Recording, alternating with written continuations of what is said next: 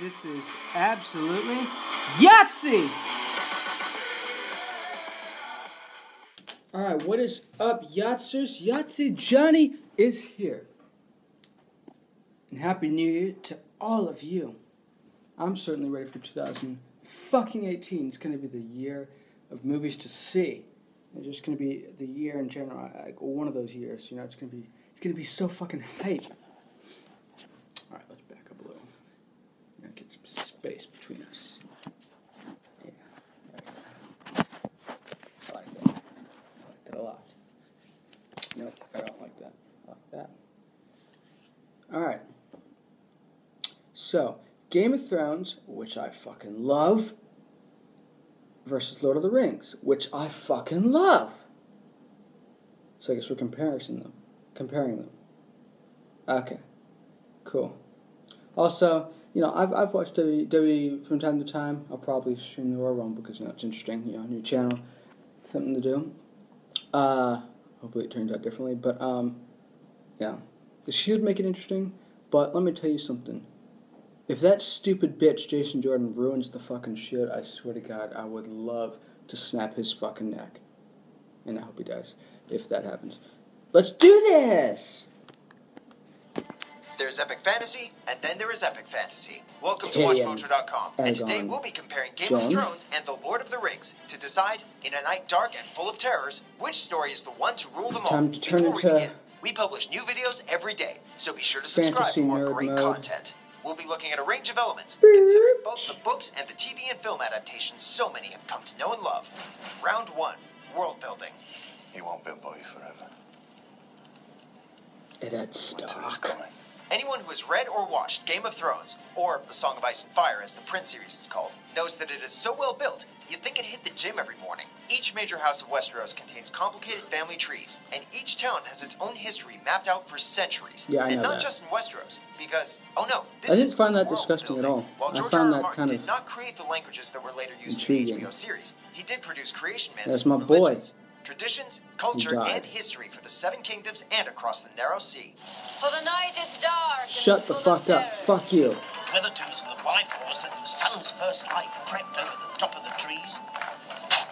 Excuse my language in this video, y'all. This stuff gets me going. Game of Thrones in particular gets me going. Lord of the Rings, still.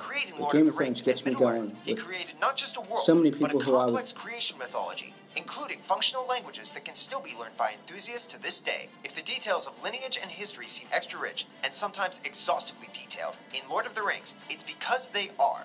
The world of Middle-earth extends past what is contained in the print trilogy, or even the films. There is much more to Tolkien's extended universe. If any cinematic or bibliographic fantasy world is described as Tolkien-esque, well, you know who to tip your wizard's hat to. Winner, Lord of the Rings. I can't choose favorites in this one. Round 2, Heroes. I've killed brothers of the Night's Watch. I've killed wildlings. I've killed men that I admire. Yeah, I you sure hanged a have, big boy. younger than Bran. What makes villains great can, ironically, make heroes Bran can go suck it. frustrating. Maybe we're just being too black and white about it. But when rooting for a side in a fantasy world, it's nice to feel that one can make a solid moral choice. I was so That's not happy to when say he the did that. heroes of Westeros and Those beyond are guys not can remarkable. go They are remarkably die. human, with all their failings in tow.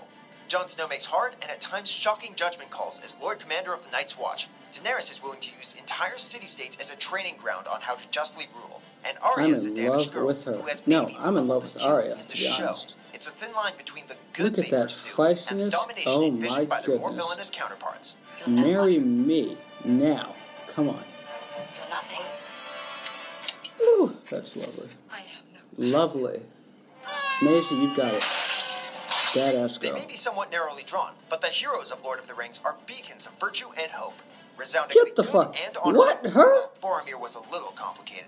Their traits are drawn from classic literary epics: loyalty, honesty, concern for the well-being of the masses, and bravery. Elves, hobbits, humans, dwarves, and Ow. even trees demonstrate these things in spades. Although reluctant to take up the mantle, Aragorn is a natural leader, unflinching in his efforts. Legolas and Gimli are the best allies a hobbit could have. Eowyn is courageous Boy, and loyal. Legolas. Gandalf is a wise ass-kicking guide. Then there's Sam. Freaking Sam. The purest of pure friends. And maybe the bravest of them all.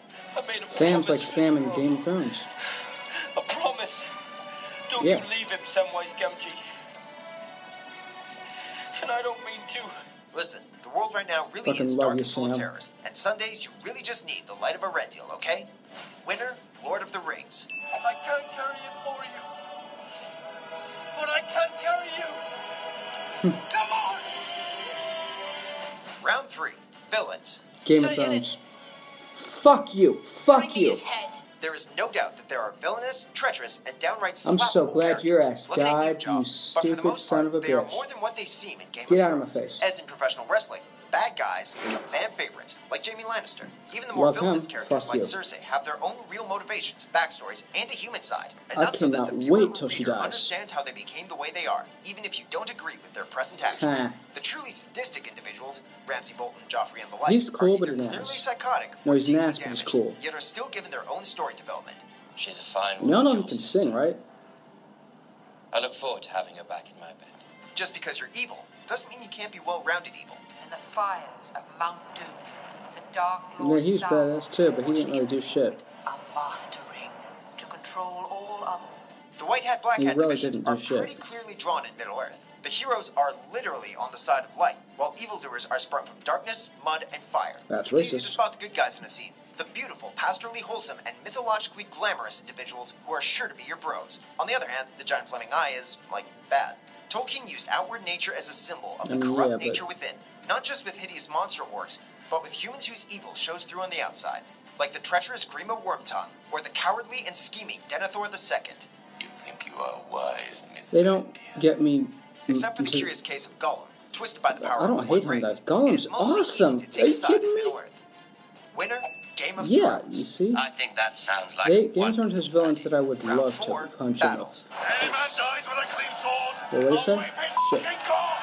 After Robert Baratheon found himself on the business end of a boar, and Eddard Stark lost a little off the top, the Seven Kingdoms of Westeros were thrown into chaos.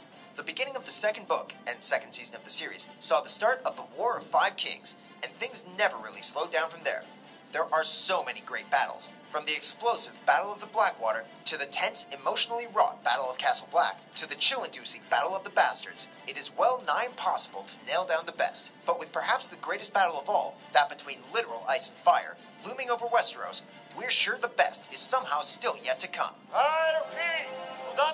Wait, you do know that Tolkien made sure his epic struggle between the powers of good and evil That had fight plenty was of emotionally resonant badass. struggle Loved along it. with fantastically detailed violence. I had to get up Peter and- Jackson's masterful take on the trilogy successfully brought all of it to life. The harrowing Battle of Hornburg, also known as the Battle of Helm's Deep, saw our heroes cornered That as was they cool, defended the but, like- Rohirrim against a massive onslaught of orcs, Uruk-hai, and other nasties straight out of Mordor. And who could forget the Siege of Gondor and Love the that. ensuing Battle of the Pelennor Fields, where Sauron's forces attacked and yet our heroes reigned victorious. It's close, but for the sheer number of battles and their many surprising results and tense execution, we're giving this one to Game- Martin.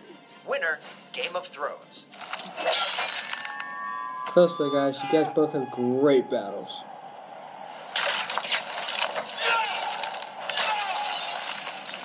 Round 5, Legacy. Don't look away. King of the Andals in the first Yeah, Game of Thrones. Since HBO premiered Game of Thrones, it has reignited the high fantasy and epic genres, with many TV series like Vikings, The Shannara Chronicles, and Marco Polo cropping up over a spectrum of networks. We don't blame them for I trying don't to tap into care the for literary that. Those adaptation other success, shows you just but none named, have but- quite been able to match the pop culture phenomenon. They often focus too heavily on one of two aspects that make Game of Thrones a sensation. For example, violence, sex, fantasy, violent sex realities, medieval trappings, political intrigue, Not and much so sex on. in Lord of the Rings, Come in, Ned. unfortunately. I don't know when, I don't know who we'll be fighting. But it's coming. Hello, But Robert. they so often lack the detailed richness of character development and plot arc, and so they miss the core elements of what makes the Iron Throne narrative so engrossing. One ring. Rule them all. On the other hand, there's zero doubt about it. Every high fantasy written or filmed Yeah. since the 1950s is deeply indebted to Lord of the Rings. Geez, even the RR in George R.R. Martin is a nod to the late great John Ronald Reuel Tolkien. From his peerless academic background, Tolkien set out to write a great epic novel in the vein of Beowulf, and the extensive work that went into creating The Lord of the Rings has endeared it to countless fans over decades. Its fame shows no signs of slowing down. The books have sold over 150 million copies to date, and still fly off the shelves. And now, Amazon Studios has committed huge dollars to developing a new TV adaptation, The road goes ever on and on. Winner, Lord of the Rings. And the Lord of the Rings, by Frodo Baggins. You finished it. Huh. Not quite. I guess because there was more focused So on a by a score character of 3 than to 2, it's the rank, one other fantasy people. franchise to rule them all. Lord of the Rings forever. Do you agree with our verdict? Sure, why not? Makes sense, I guess. There's that. Do it again in the picture. I love both so much. Both get me so goddamn fucking emotional. Let me know if you feel the same. Also, tell me which you like better and which you would have which you thought should have won. Like, you know. Yeah, I can't wait till season 8. Can't wait for Cersei to get what's coming to her. Hopefully Tyrion doesn't do anything bad. Behave yourself now, dude. Because, you know, if we all saw when Jon and Daenerys were getting it on, you know, I'd be pretty jealous too, but still. Yeah. Well, I'm excited for season 8, and I love both series, both things. They're both awesome. Anyway, if you enjoyed my reaction, or I guess, I don't know if this was a review of mine, but I guess it's basically a reaction, hit the like button and subscribe and share, y'all. Come on. And let me know what y'all thought and what you think of both series. Series and franchise. And, yeah. Because I'll tell you this. You know nothing. Yahtzees. 1,000, 19 million, 900 million. Yahtzee!